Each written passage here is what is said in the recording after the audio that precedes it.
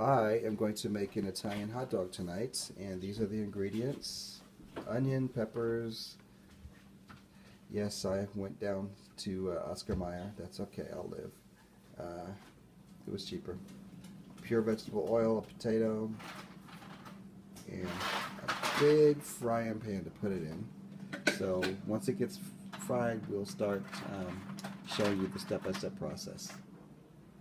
And you're going to love the results, I guarantee. Alright, so we've got the ingredients together. We've got the potatoes, the green peppers, the red peppers, we got the onions. I have two different types of potatoes, just for variety. I'm going to get them to be a little bit firm, then I'm going to drop the hot dogs in there.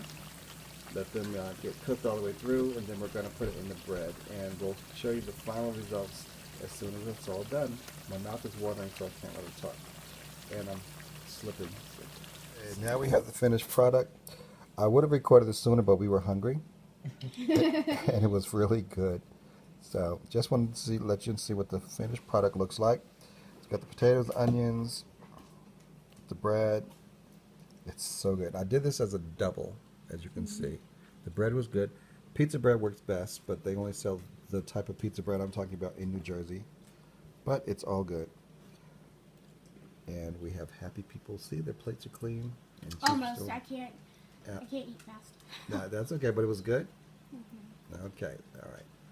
Very good. Okay, Italian hot dogs, jimmybuffs.com.